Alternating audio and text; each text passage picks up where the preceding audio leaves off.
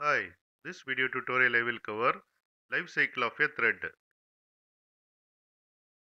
Life cycle of thread is controlled by JVM, and here you can see the thread states: new, runnable, running, non-runnable, and terminated.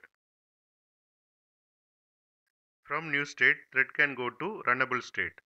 From runnable state, thread can go to running state. From running state, thread can go to runnable state. From running state, thread can go to terminated state. From running state, thread can go to block state. From block state, thread can go to runnable state. From running state, thread can go to waiting state. From waiting state, thread can go to runnable state.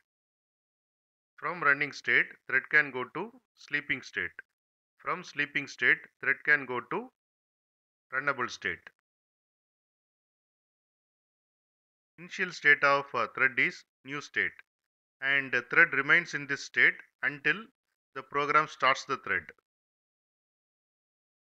After invocation of start method on the new thread, the thread becomes runnable.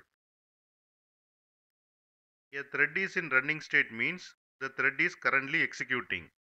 The only way enter in running state is if the thread scheduler select a thread from the runnable pool.